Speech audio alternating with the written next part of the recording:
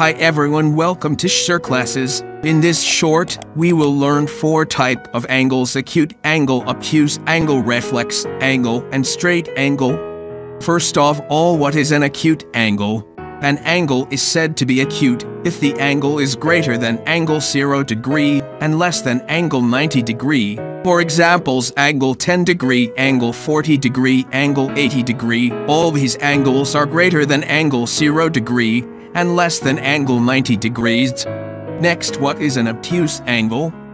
Okay, an angle is said to be obtuse if the angle is greater than angle 90 degree and less than angle 180 degree. For examples, angle 95 degree, angle 130 degree, angle 170 degree. All these angles are greater than angle 90 degree and less than angle 180 degree. Next, what is reflex angle?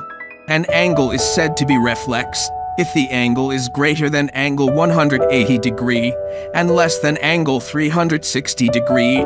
For examples, angle 190 degree, angle 300 degree, angle 350 degree. All these angles are greater than angle 180 degree and less than angle 360 degree. Last, what is straight angle? An angle is said to be a straight angle if the angle is equal to angle 180 degrees. So that's all. Thanks for watching. If this video is helpful to you, then please subscribe channel, like the video, and share it with your friends. Thanks for watching.